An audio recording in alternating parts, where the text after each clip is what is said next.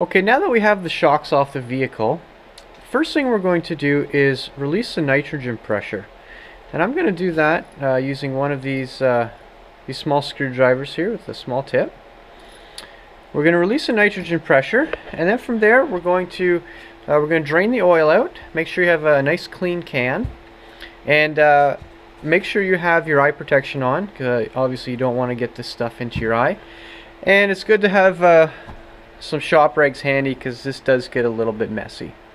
Once we get all the nitrogen and the oil out of the shocks, from there we can start to disassemble them so that we can rebuild them and potentially revalve them.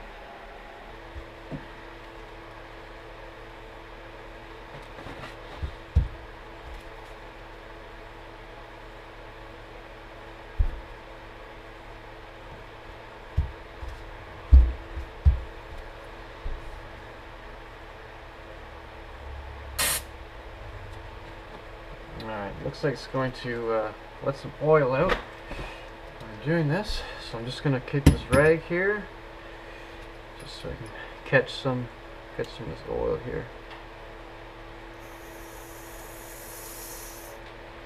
So I hope you can see that.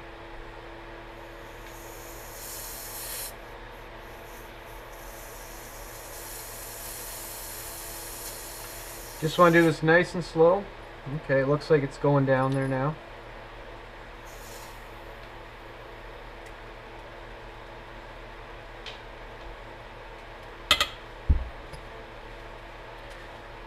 Okay, so now what I'm going to do is just try and push most of this oil out.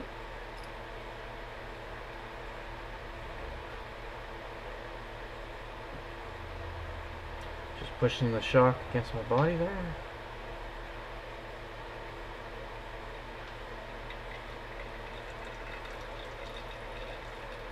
Okay, that's good.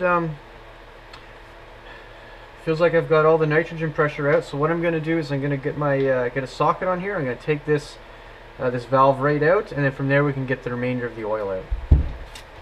All right, you're going to want to get a 9/16 socket. Yeah, just get this off carefully here. Oh, it's snug.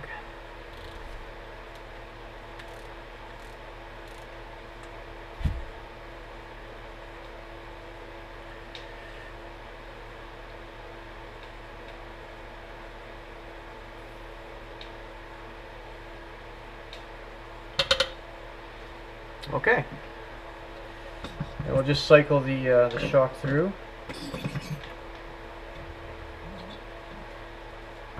Get the oil out.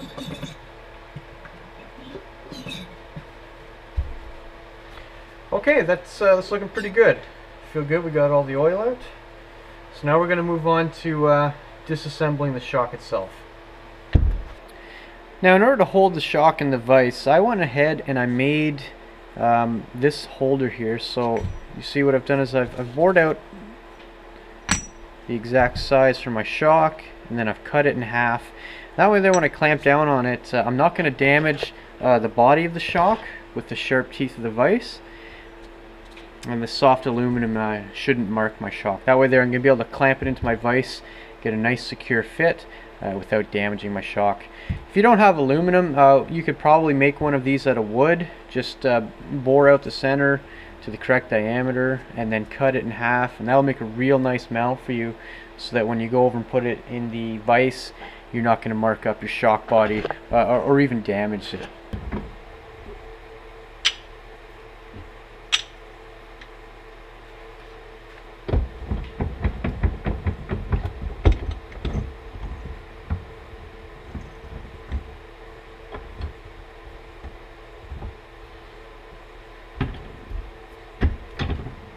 Now you notice on the top of your shock there's these semicircular notches into the top of this collar at the top, we'll call it.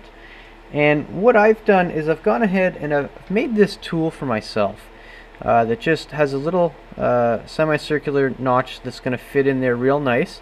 And that way there I can lock in, and what I'm going to do is I'm going to twist it, and that way there it's going to help me be able to pop that thing off. I'm going to go ahead and show you how this works. So just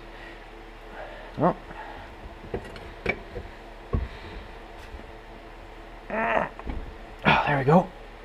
Got it loose. There we are. So it just pops on there. Like it's not screwed on. It's just a real snug press fit in there. But yeah, I find if you can twist it off like that with some kind of a tool, you'll be able to just kind of pop that right out of there. Now it's going to be a bit difficult for me to show you this, but you can see the seal here, and there's a metal collar as part of the seal. What you need to do is to tap that seal and that metal collar down just a little bit to expose a lock clip that's underneath there.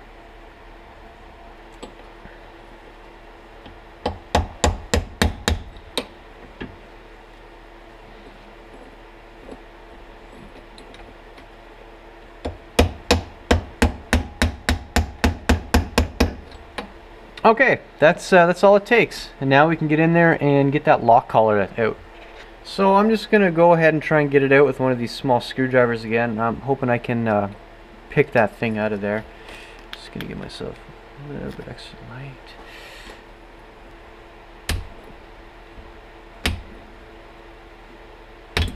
There we are. I was able to pop it out right where it joins together. All right, you can see here it's just a small clip. I'm gonna ease that out. Okay, there we go. We got the clip out, and from here we can completely remove the inner part of the shock. I'm gonna get some rags, 'cause I'm sure this is gonna drip some oil. Let's go ahead and see what we have here. Oh, there we go. Okay, and there you have it. We've successfully disassembled our Fox 2.0 air shock. Okay, so here's a more detailed look at the internal shaft of the shock, and I plan on revalving this. So what I've done is I've gone ahead and I've loosened up this lock nut at the end. So I'm going to pull that off. We're going to watch the pieces as they come off, so that we know how to reassemble it properly. And then we can get a good look of how these Fox Shox are actually made. So let me just, okay, so we have the top locking nut. Okay, we've got 2 washers. Okay, and this is going to be the shim stack. And I'm going to be real careful here to make sure they all come off in the correct order. Okay, so you can see all these tiny flat washers in there, and that's the shim stack that is your valving. So it's kind of hard to see, but you can see there's a bunch of tiny washers in there. That's going to make your shim stack. So I'm just going to carefully set that, and we'll flip it over. Okay, so there's a large retaining washer, and then the bottom shim stack. Okay, so I'm just being real careful not to mix these up right now, and I'm going to assume orientation is very important. So this one was at the top. Okay.